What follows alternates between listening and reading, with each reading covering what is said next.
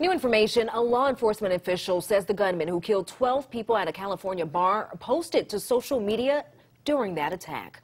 The gunman, Ian David Long, posted about his mental state on Facebook, saying, quote, "I hope people call me insane. Wouldn't that just be a big ball of irony? Yeah, I'm insane, but the only thing you people do after these shootings is hopes and prayers or keep you in my thoughts every time and wonder why these keep happening." Authorities have yet to determine a motive.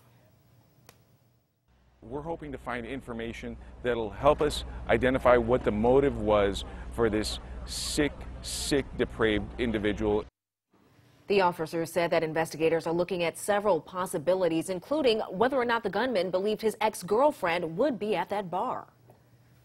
We wanted to know if the mass shooting at that local bar in California has local bar owners rethinking security as we head into the weekend. WAAY 31 Sierra Phillips is at Furniture Factory, where customers will notice extra security. Sierra?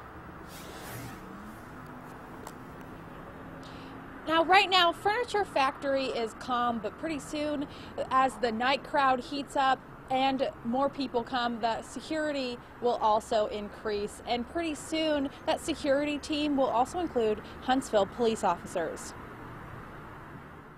It's a scary situation. When I came home the other night, I popped the TV on about 1:30 in the morning, and there it was on the news.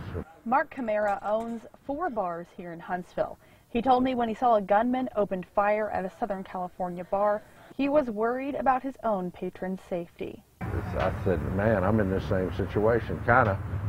Not that I have any problems here at all, I don't. That's why he says he reached out to Huntsville police to help keep his bar safe by having officers work security.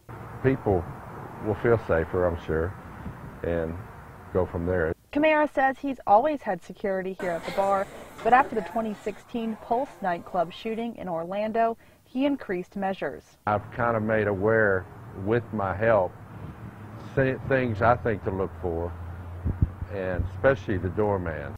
And Camara says he's working to add more security at his other locations. But you just never know.